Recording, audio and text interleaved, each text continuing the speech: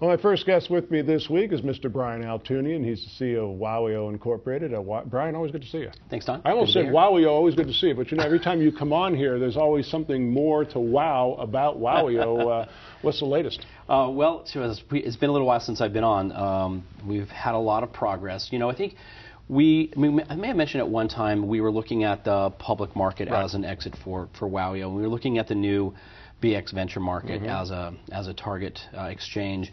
The thing I like about the BX venture market as it's being formed is that it's going to be sort of like a junior NASDAQ exchange. It's going to be for companies that are out of the development process and really into in the executions for real companies that have real revenues, real product, and a great target exchange for WOWIO in the stage that we're currently in.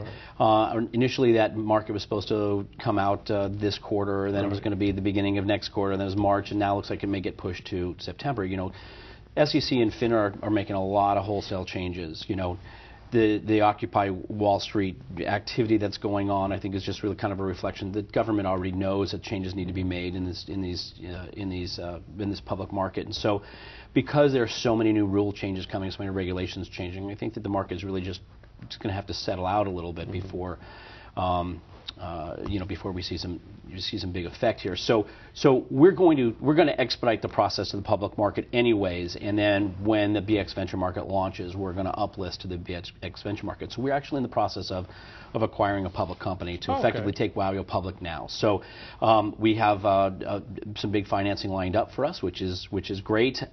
We have a revenue stream now. We've got this new Cause Books campaign, which is, we're in the ebook space, but we're really in the digital media space.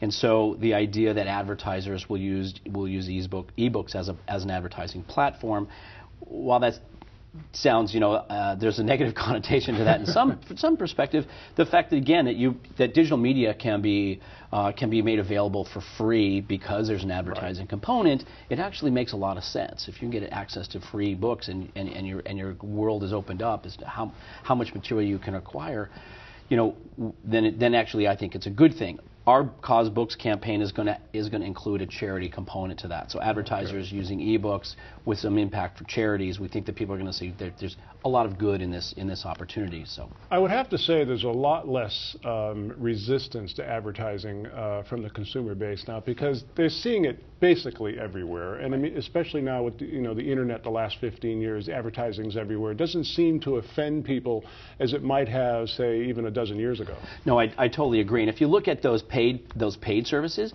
in the old days, cable, your high premium cable channels, now satellite radio, they all have advertising. And so we're used to that. I mean, the reality is, if we want some sort of subsidization, advertising is going to be a component of it. And as you said, digital media, this baby boomer generation, we're kind of falling out of the demographic now, the target. My kids are used to seeing and consuming all of their content, digitally, and the idea that there's an advertisement, it's now just a fabric of that.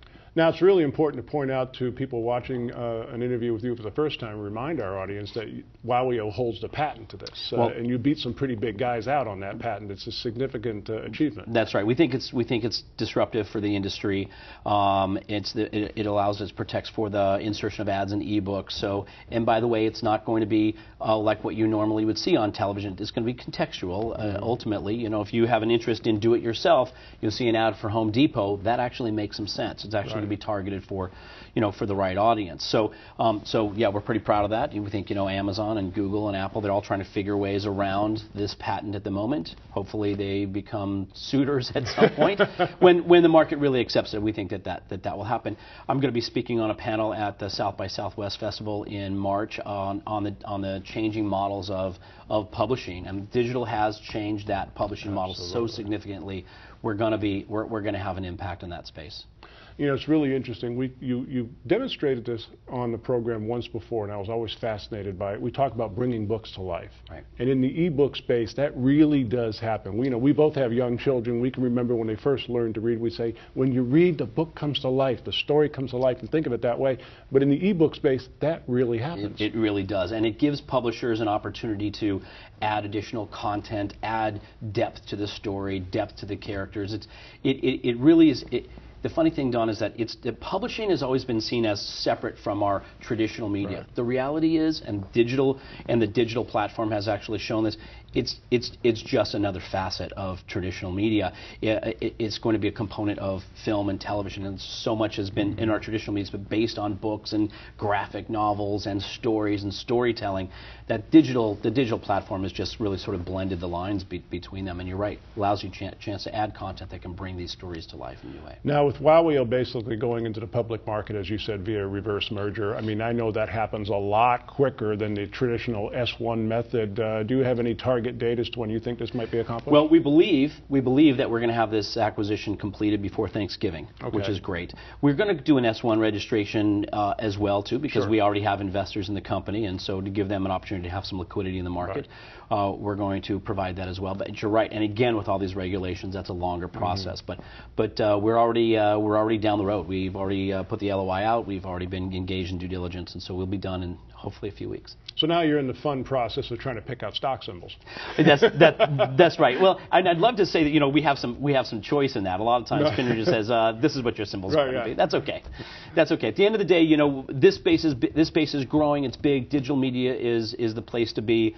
A patent in that space is going to give us some value. So and the revenue stream is going to start to grow. We do believe that we're going to have some great success out on the public market. The company is WOWIO Incorporated. Their website, if you really want to see something interesting, go to that, is wowio.com. Brian, this is really getting exciting once again. Yeah, thanks again, Don. Take care. Bye.